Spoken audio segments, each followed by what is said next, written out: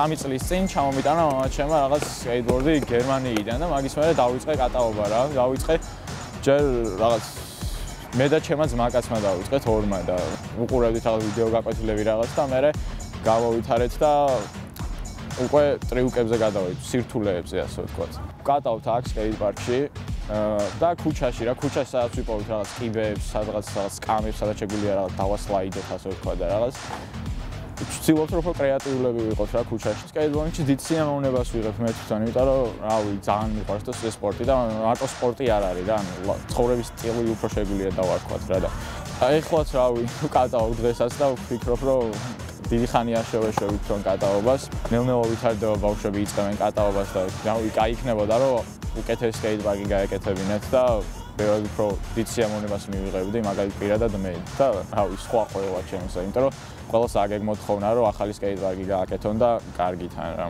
აქ კატაობაზე ძალიან უფრო დიდ სიამოვნებას ალბათ ვიღებ ქუჩაში რა, ქუჩაში რაღაც კიბეებზე, რაღაც მოაჯირზე შეიძლება თუ გაურისკეთ ასე ვთქვათ ბიჭება.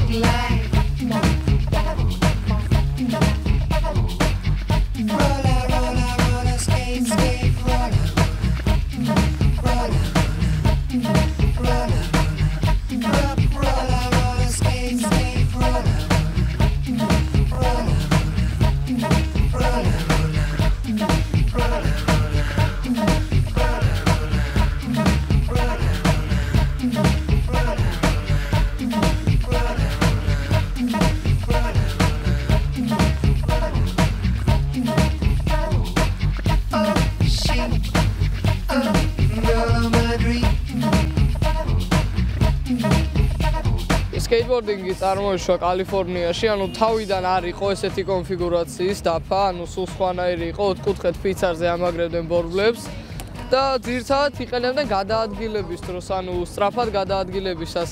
კატაობდნენ ასევე, როცა უკვე ჩამოყალიბდა ეს სპორტა და არა მარტო გადაადგილების საშუალება იყო, არამედ გართობის და ანუ დროის გაყვანის. დაიწყეს უკვე მეზობელ სახლებში, აუზებში კატაობა, ანუ იპარებოდნენ და იქ კატაობდნენ. სკეიტბორდზე ვკატაობ დაახლოებით, ესე რომ ვთქვათ, 5 წელია. ნუ ამ სპორტმა თავიდანვე გამიტაცა, ესე ვთქვათ. სკეიტბორდი მიყიდა ბაბუაჩემმა. ნუ კატაობდი ეზოში, რაღაც ძალიან პატარა ვიყავი მაშინ. და ანუ დავეცი 1-2 3-ჯერ, მაგრამ უკვე ანუ რო კატაობ და ეჩვევი ამ დაცემას, უკვე ადრენალინის გზნობა როცა გაქვს, აღარ აქცევ იმდენად ყურადღებას დაცემას და წაქცევას და უფრო ისე ფიქრობ, რომ ანუ აქ თუ ვერ გააკეთებ, თქვა სხვაგან გააკეთებ, ან ამ დაცემას არ აქცევ ისეთ ყურადღებას. საკატაო ადგილები ესე რომ ვიმსჯელო არ არის ისე რომ ანუ ერთი ადგილი იყოს და მარტო იქ ვიკატაოთ, იყო ივერია, სადაც ვიკრებებოდით რედისონის წინ. ის დაანგრიეს, ვკატაოთ აქაც იუსტიციის სახლთან, სკეიტ პარკში, ქუჩაში, რუსთაველზე, ესე ვთქვათ, ანუ სადაც სწორ ადგილს ვიპოვით და სადაც ისეთ ადგილს ვიპოვით, სადაც ჩვენი შესაძლებლობებს გამოვამჟღავნოთ, ესე ვთქვათ.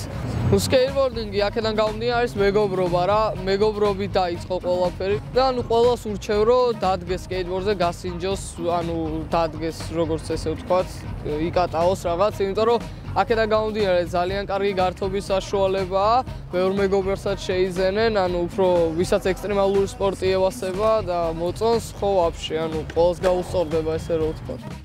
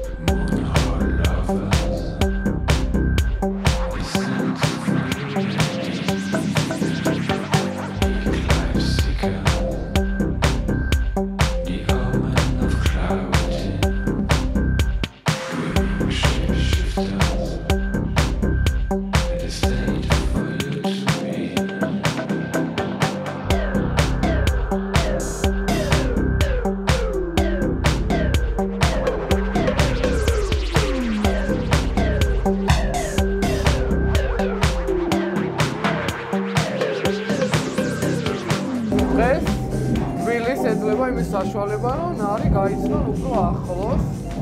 დაუკრავს 2 საათიან live DJ-ს, live set-ს. სამომავლოდ უფრო გავიზრდებით. და უფრო განვითარდებით ალბათ და რაც თავარია, line-up-ების სიახლე იქნება ისევ და ისევ არ ნახული. ჩვენ ვცდილობთ ჩამოვიყვანოთ ისეთი არტისტები, რომელიც ჯერ არ არიან ამყოფ საქართველოში, რომელსაც ყავს უამრავი მსმენელი, მაგრამ არავის შეურაცხყოფას არ ვაყენებ და ეს გაცვეთილი DJ-ები უკვე ყელში ყავს ხალხს.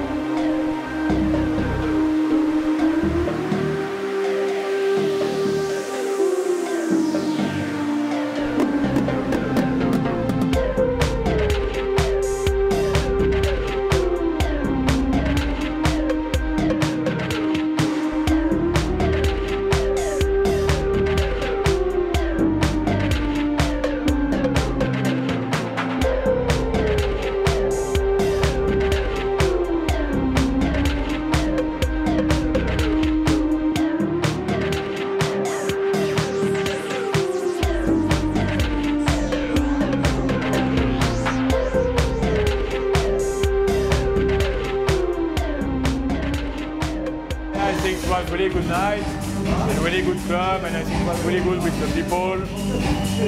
Everyone was, I think, in a good mood and all good. Yeah, I'm not disappointed because the club is really good, and sound system and the people, everything's good. I'm really thankful for liking my music, and it makes me really happy, and that's it.